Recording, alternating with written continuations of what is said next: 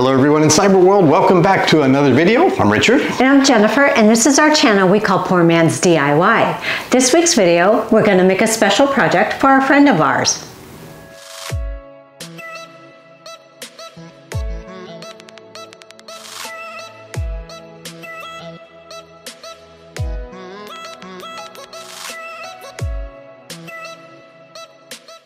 Okay, so some of you may know that we started a small business online, mostly through Facebook, where we're actually making some of these projects and selling them. We're customizing different things for people as they want them.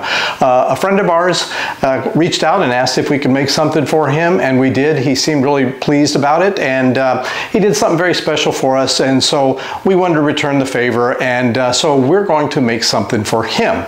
Now, in doing so, it's something we've never done before in this particular thing, so it's a new product that we're going to be making, and I'm going to do kind of a step-by-step for a change. Usually we just show you what we do and we kind of give you ideas of how we go about doing it, but I'm going to try and do, as I say, a step-by-step explaining why we do certain things, so that for those of you out there who want to try and duplicate this and make things and possibly sell them for yourself, you're welcome to do so. So let's get right into it. All right, as I mentioned, we normally kind of go through things really quickly without giving any specifics as to why or not. But so this time we're going to do something a little different. We're going to try and give you as much information as we can. I won't give you specific measurements because whatever you're making, it doesn't have to be the same thing, but this is just to show you the concepts of what you can do. All right, so to start off with, we're going to be using 1/8 inch wood. The local big box stores don't have 1/8 inch except for a local Hawaiian hardware store, and they only carry a mahogany, which has proven to work out perfectly for us. So we have, I pre-cut a whole bunch of sheets, and here is what we're going to be using. Now, we use this for just about every one of our projects that we use with our laser cutter. Some things look completely different, and it's all about the type of stain that you can put on here. So this one piece of wood, if we apply different stains at different places, when it comes out, it looks like we're using 3 different types of wood. And like I said, in reality, it's all the same thing. So we start off with this, and what we're going to be doing is we designed something here, and if you've seen the thumbnails, you probably already know. We made a project for Steve, and it was a Wonder Woman plaque that we've done before for some others, and so this time we're going to make something just for him, and this one is going to be the Captain America shield, and we're going to go ahead and start with this. We've already designed everything on our computer, and we're going to just give the instructions to print it out on our xTool M1. Okay, now actually for selecting the wood that we're going to be using, we pre-cut everything, but you run into things such as this. But this here on the plywood must have had some defects, and it was filled, it looks like some kind of a wood putty, wood glue or something, and then sanded over.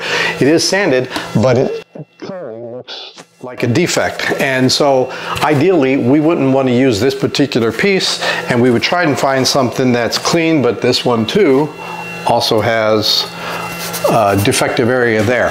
So what you have to do when you're doing this is you just simply have to think, okay, what is it that I'm going to be using? We're going to be cutting several circles, some rings and whatnot out of this, so you have to consider, well, is this going to be where this is located? Is this going to be in the ring itself, or is it something that we're not even going to use? So when we line up the image on here to cut, we take this into consideration and say, well, even though there is a flaw, we can actually move the circles around so that we're going to be cutting, so that this does not affect the final result. I have also found that these things actually are pretty good as is. If we were to put epoxy on it, you can clearly see this. When I put stain on this, all of a sudden the defect is very difficult to tell. So we'll see how this one goes, but right now, based on what I'm seeing from this piece here, we're just going to move the whole shield and try and cut it over on this side as much as possible so that it won't touch the flaw here.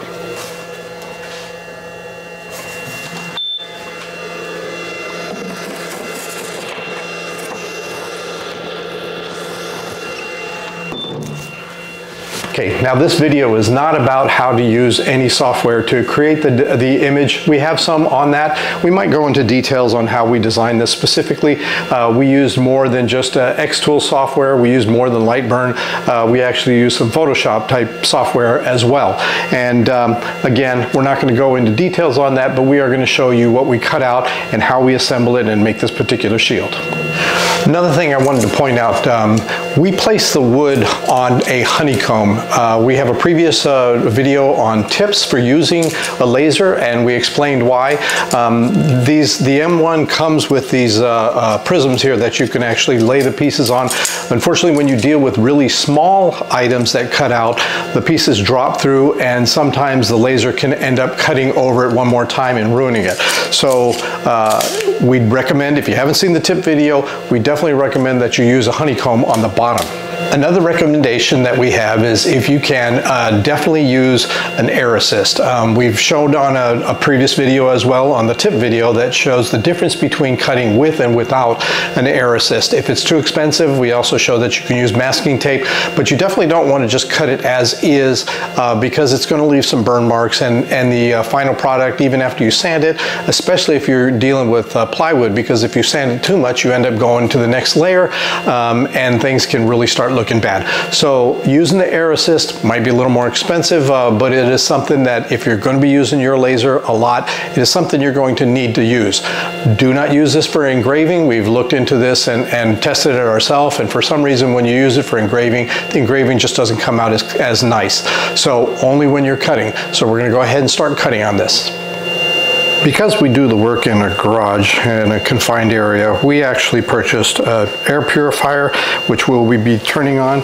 We have both the purifier and the air assist connected to a surge protector over here. Now that they're on, we are ready to go.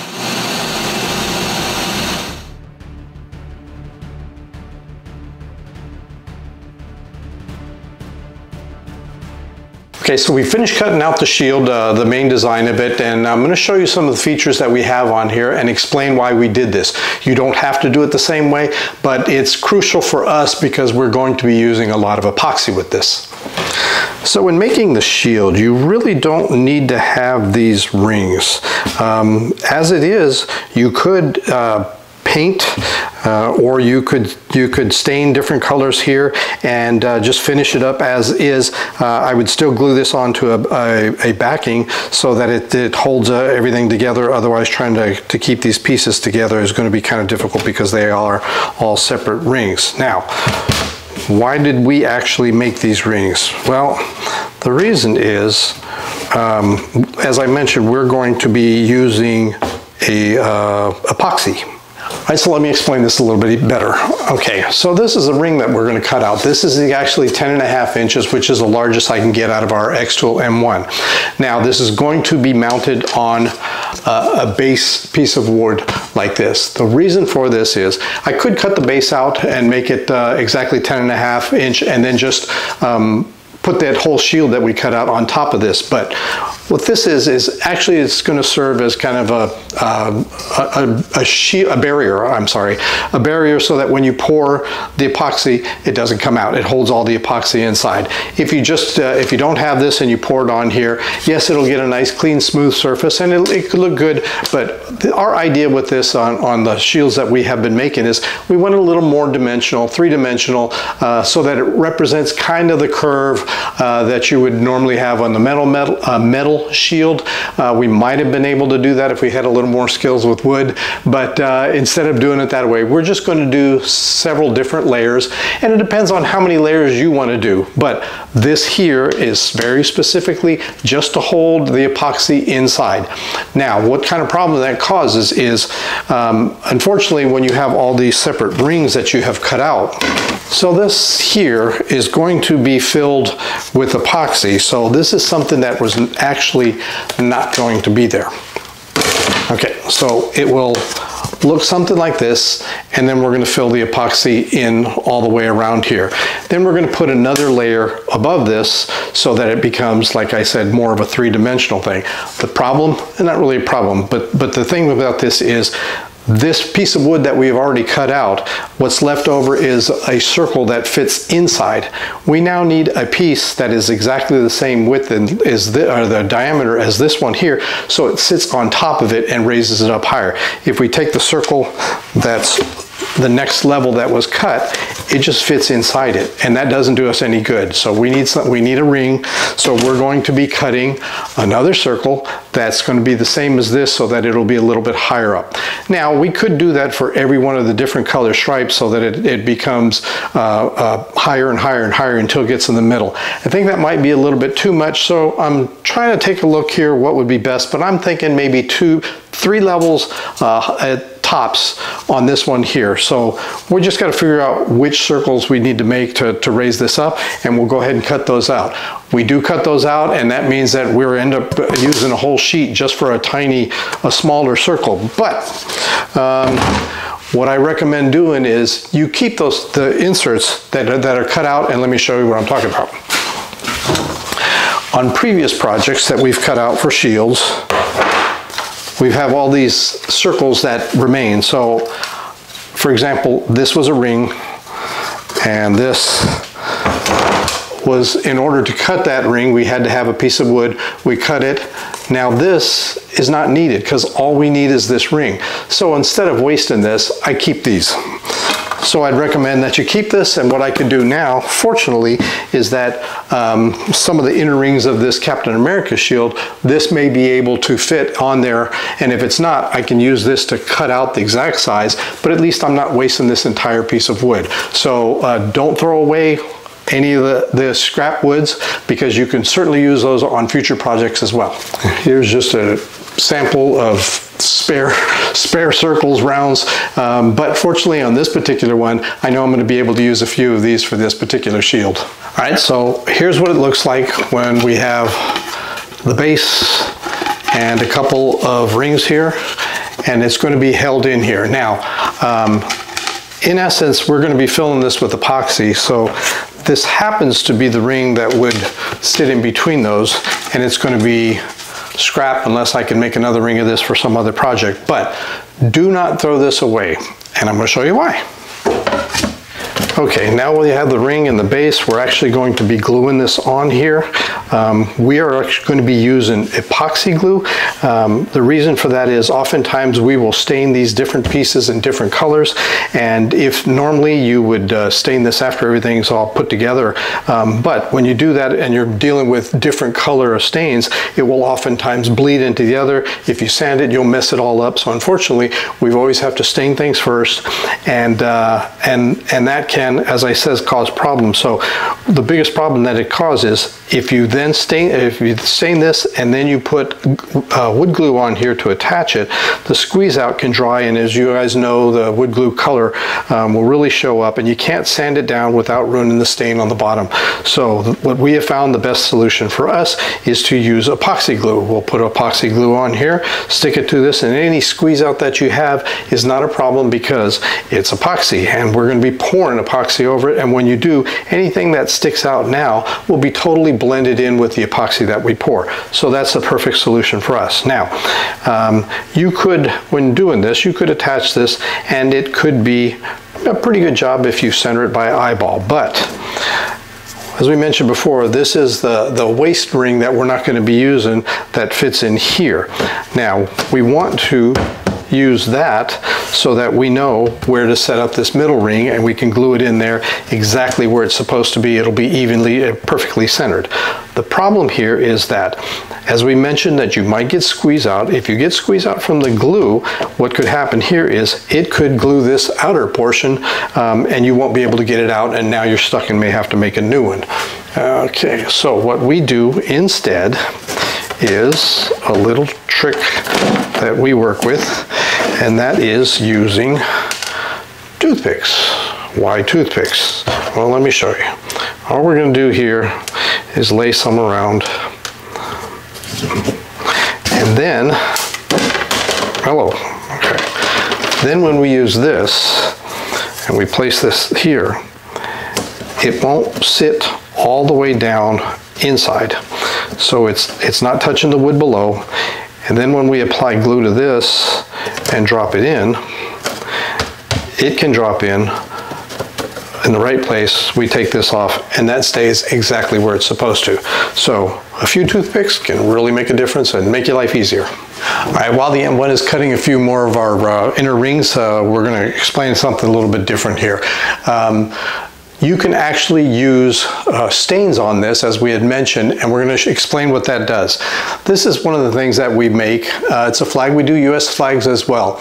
And if you take a close look, you have what appears to be 3 different colors. In reality, this is from the exact same piece of plywood, the same mahogany sheets that we're using for this particular Captain America shield. Now, it looks so different simply because we are using different stains. We use a dark stain that makes it represent the red of the flag. We use a little bit lighter stain than that to represent the blue, and we use no stain at all and allow it to use the wood color itself, which is kind of lighter, so it will represent the white. So you'll be able to do something like this as well for if you were to make, let's say, the Captain America shield, which has red, white, and blue. But today we're going to do something a little bit different. I just wanted to show you and explain this is the main reason why we have to use epoxy glue instead of wood glue. If you were to glue everything together and let it sit, press it on there, and then try and stain it after the fact, you are going to get the dark stain into the lighter stains no matter what. It's just going to happen. So the only way to avoid that is you cut these in pieces, you stain the pieces that you know that are going to be dark and the ones that are going to be medium stain, let those dry, then you assemble it, but then you do the glue and you're going to have squeeze out, and that's where the biggest concern are. But use epoxy glue, and then when we cover it with epoxy, you're not going to notice this at all. Now let's get back to the shield. Okay, so we have various levels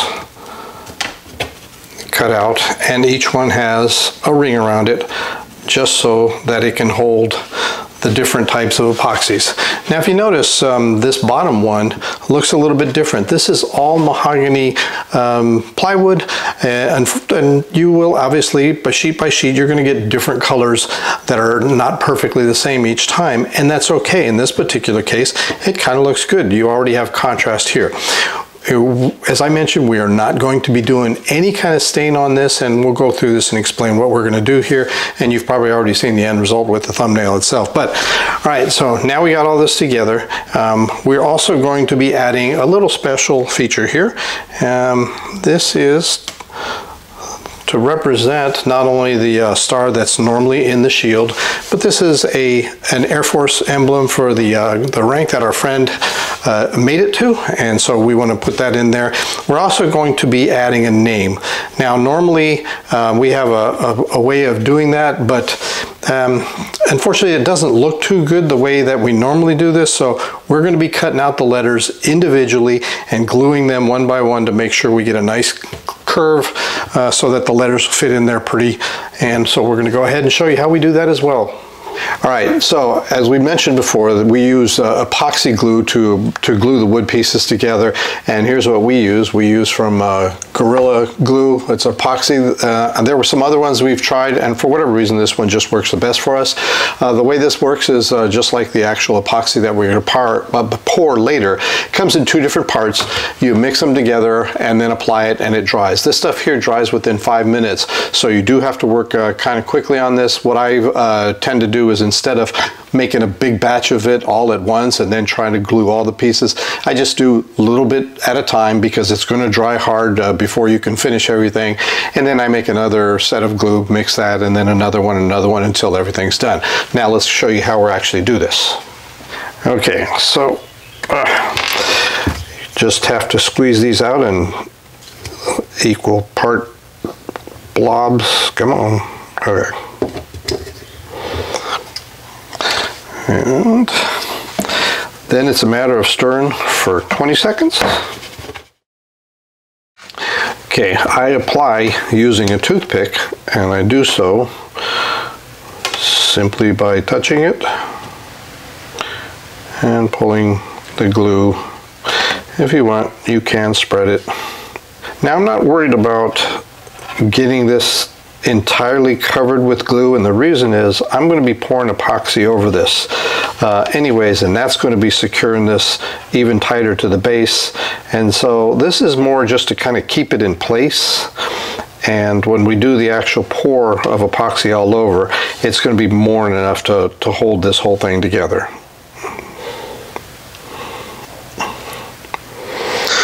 Okay, make sure you have your grain going in the same direction as this. And now what I'm going to do is apply some weight, and this is just to make sure it applies enough pressure and the glue holds.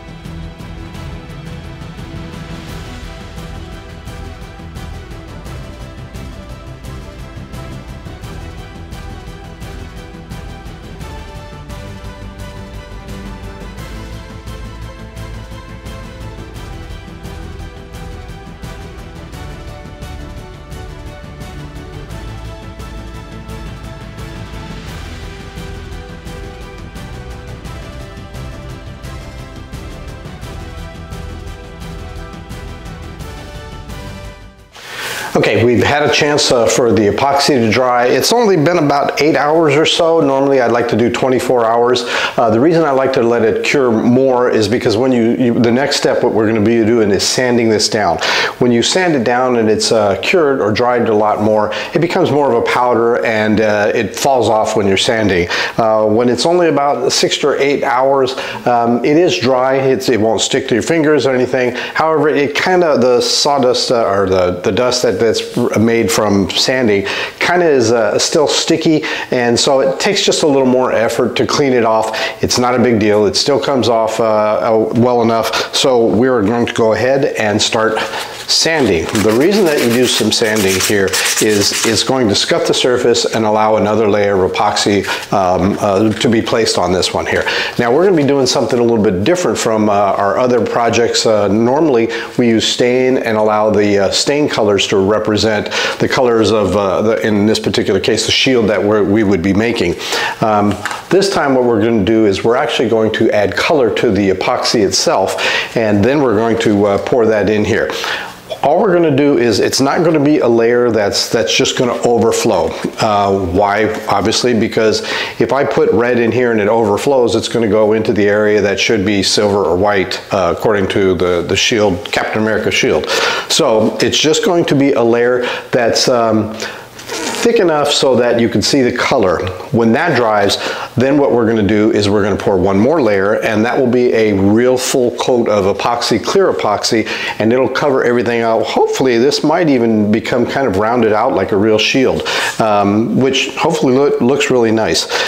When that happens though, it doesn't matter if it overflows between the next, because it's all going to be clear. So again, first step first, we need to sand this down, scuff it up so that the next layer will work, and let's get right onto that too.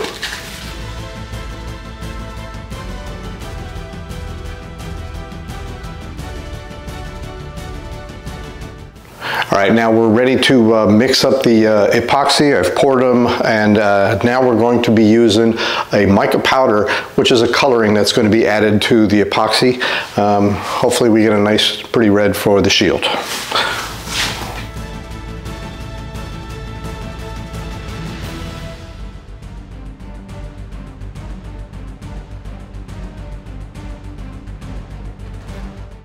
We're going to hand off the epoxy to the root professional and I'll stir. Now we're going to go ahead and pour a thin layer.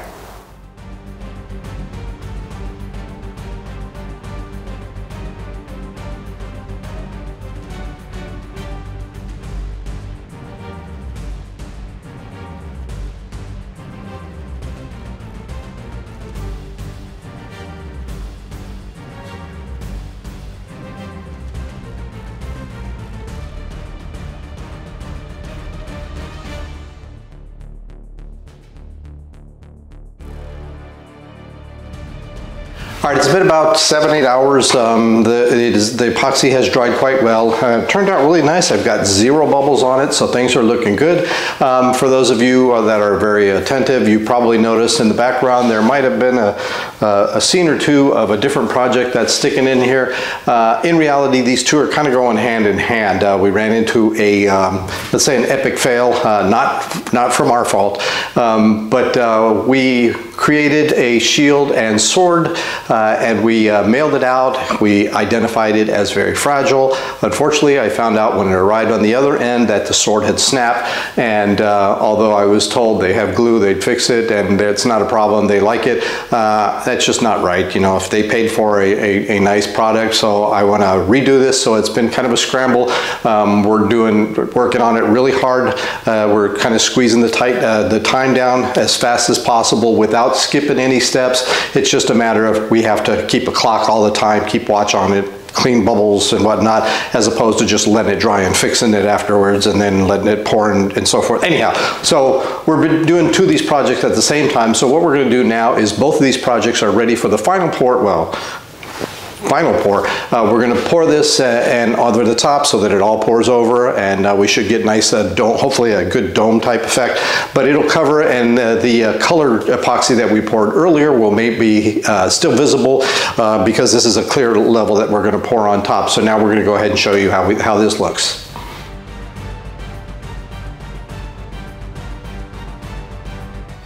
All right, we are now ready to pour.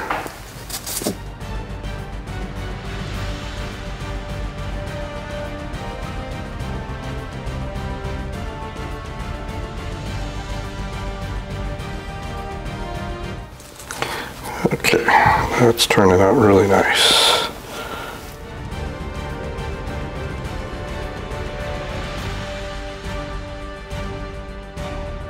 Okay, now we cover things up, make sure no flies or dust or anything get in there. Keep in mind, even a speck of dust will cause a pit in the epoxy and it will ruin the surface, so you have to keep it a completely sterile environment. We found this little cheat that we discovered on our own and figured why not cover it with a little container just flipped upside down, and it's simple, quick, and works perfect every single time. All right, the shield came out quite well, but now we have to finish it. And what do we need to finish? On the back, we get epoxy drip that solidifies, and we need to take care of these. Now, there's a couple of things that I've tried over the time to see if we can avoid this. In the past, I used to tape along the bottom and allow it to drip, and then you just peel off the tape. Unfortunately, some of the times it peels off the edge as well, and more often than not, the tape got embedded too deeply into the wood. You spend so much time actually peeling it until you can get everything off. So that didn't really work for me. The other option is I've seen people who just use a planer and they take this off little by little by little. I never have good luck with the planers, so I skip that. And one more option is to sand this. It takes a lot of sanding to get rid of some of these bumps, these drips, so I skipped on that one as well. What I have decided and learned to use is a heat gun and a chisel. Also, important to use a little bit of wax paper, I guess that's what you call it. And the reason for this is simple. You're going to be turning the thing upside down, and you don't want to lay that on a surface that might scratch it. So this is just to keep the epoxy, protect the epoxy when it's upside down and you're using the heat gun to take it off. So let's go ahead and take a look how we do this.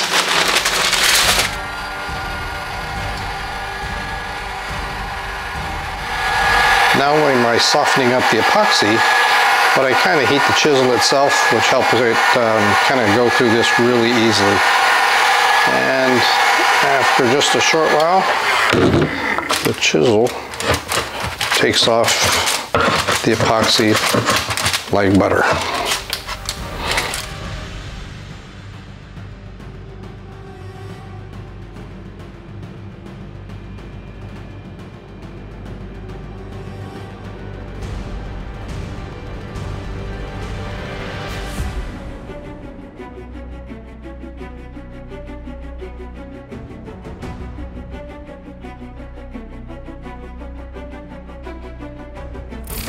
Now that you've seen the video, here is our final product. Okay, it turned out really well. As we had mentioned before, there was in the background, I had some other project going on. The truth is that we had mailed this one product and it actually snapped due to the post office. I'm sure it was human error, mistake, unintentional, but mistake. Anyhow, so accident. What we did was we rushed and we remade this. This is what our friend originally ordered, and we had shipped to it, but the handle broke off. So now what we did, we didn't make a video on this, by the way, but what we've done this time is I made the handle triple strength with 3 plies of wood there, so it shouldn't snap this time. It should be really solid. We'll get this out. We'll actually send it out with the other shield that we made to our friend as a gift. So we hope you enjoyed this. Hope it helps you to understand how we work with epoxy. Yes, we could get a lot of these projects done much quicker simply by gluing and then maybe spraying on a poly of some sort and then give it a nice shine and it's good to go. But we really like the look of the epoxy. The epoxy fills everything up inside here, gives it a glass look. As you can see, it reflects everything, but it looks really nice. And so we think this is worth the extra effort. Next week video, we have many projects that we're still working on. We don't know which one we're gonna do yet, but until then, bye-bye.